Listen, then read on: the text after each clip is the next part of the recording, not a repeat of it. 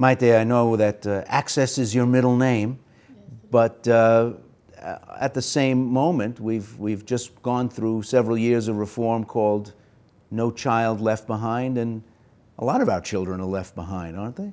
Yes, they are. I think one of the most important things to point out is that navigating the financial and student aid system here in the United States is difficult for many Americans, particularly those who are first generation, come from low-income families. So it's a difficult process to understand, to navigate, and many Hispanic families, particularly those who are first generation families, really don't think about the college process early on. And I think that could be one of the most important changes we can make in this country, is to ensure that families learn early on what college will cost for their child and how to navigate the financial and student aid system, and how to pay for college. I think that's one of the most important things that we can do to help ensure that families understand what the opportunities are that do exist, and for them to have the opportunity to have a voice and discuss where there are the gaps and where there are the needs. Can you prepare for something that is far off and increasing rapidly in price? It goes up sometimes 2 and 3 times the rate of inflation, year after year after year. So you're trying to hit a moving target if you're a working class family trying to get that kid into post-secondary education. It's definitely not easy. But I think for, speaking from, my family immigrated to this country when I was a child, and we had this experience. And I think if my parents had had access to information that they could find useful for planning for college, it would have been much easier for us and not so difficult to achieve. So I think it's a very common issue. So, I mean, you're talking about something that's often called social capital, and if you don't have it, the only way to get it is to get it. I mean, I was the first person in my family to go to college, and my parents had no advice for me because they had no idea about how to do any of this. So you just got to do it. Right. No? I mean, I don't want to be mean to the kids who can't get help from their parents, but if help from your parents is critical and they're not going to help you, what do? You just say, oh, well, that's it, I can't get help from my parents. It's got to be a vanguard generation that sort of takes the hit, takes the hazing, and gets on with it, no? I think, you know, like you, I was pretty much the first in my family to go to college as well. My parents provided moral support in a way they couldn't, the financial, as Maite was mentioning.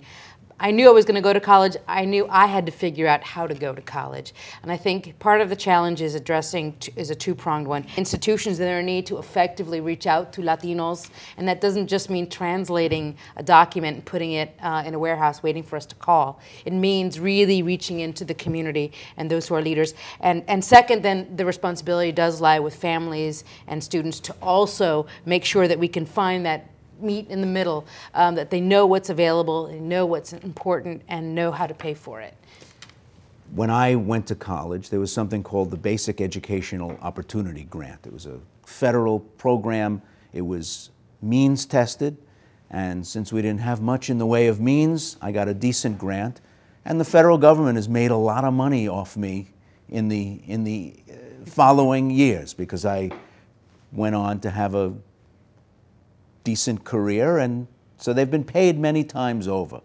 But I think a lot of the shift has been away from grants and aid toward loans, and now kids routinely finish school with $20,000 and $30,000 of debt, like what used to be an apartment or a car, but now it's just a payment that goes on, stretches on into your 30s in many cases. This looks like it's only getting worse as you look at the increases in the cost of higher education. Has that been a worthwhile approach to move from grants to loans? Has it been working out for kids? Well, I mean, this is sort of counterintuitive, but one of the major drivers of tuition inflation is aid. And you're absolutely right that we've seen a move away from aid that's specifically targeted to low-income people to higher and higher income brackets, where now you have something called a federal plus loan, where it doesn't matter what your income is, you can get this.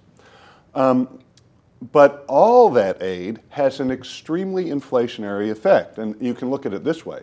If I had $1 and I used to buy a hot dog for $1, and then the federal government came and told me, here's $2, and by the way, all the hot dog vendors know I'm getting this extra hot dog voucher, they're going to charge $2. And that's what we've seen.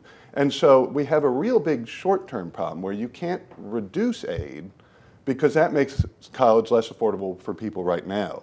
But if we don't, then that vicious cycle of tuition inflation keeps going. And we see this remarkably in higher education, where tuition or costs inflate even faster than in healthcare. And it's healthcare that we think is the market that's totally out of control.